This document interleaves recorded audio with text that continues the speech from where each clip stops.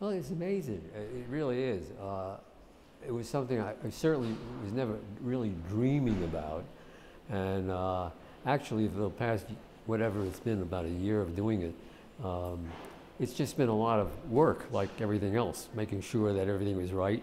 And as Marilyn will tell you, I'm somewhat of a control freak. So it's, when you're dealing with thousands and thousands of drawings over the 50+ years, in different venues and different genres and everything else, and trying to make decisions, you know, like which of your children are you going to leave to drown, you know, kind of a thing. It's a little challenging. So I don't think I've really got it, but I'm getting the sense now that this is kind of a big deal. This is not chopped liver. This is nice. This is really good, and I'm feeling kind of elated about it. It's terrific.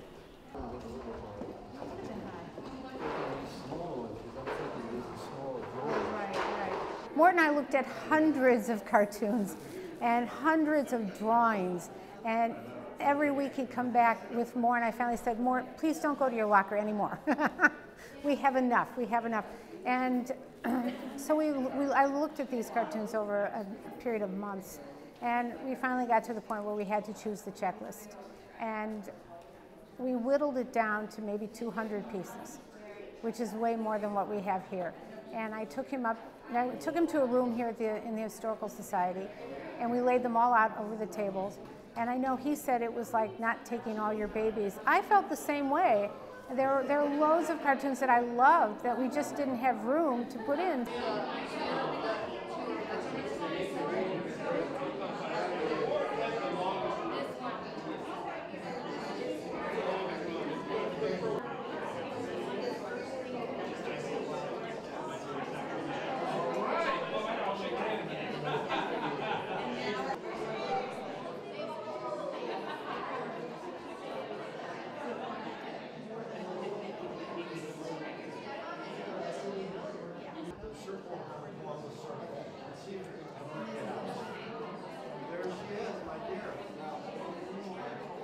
No, I don't worry about being offensive. The very first person who was publishing me was Paul Krasner, and he published a newspaper called The Realist, which was the most offensive, iconoclastic publication that there was. And so it was automatic, because I guess the way I was feeling anyway, to be in that publication. And every once in a while, he would say, you know, don't give me this stuff. You should take this stuff to the Middle America magazines, the Saturday Evening Post, because otherwise here you're preaching to the choir.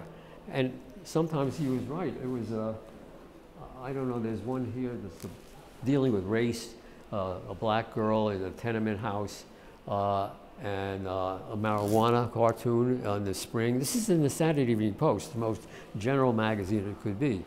And I wasn't particularly thinking, again, of purposely being offensive like that. It was simply that it was an issue on my mind, and I wanted to air it and show, you know, what I thought about it. That was about it. Trying to get an idea on it. And this was in the early days when he was just elected, and here he is pulling out daisies, you know.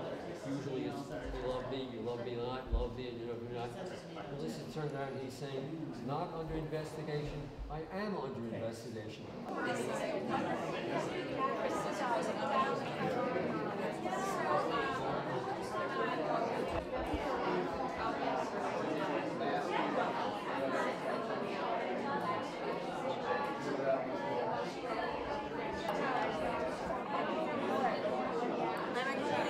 I've been watching Mort's cartoons for years in the New Yorker.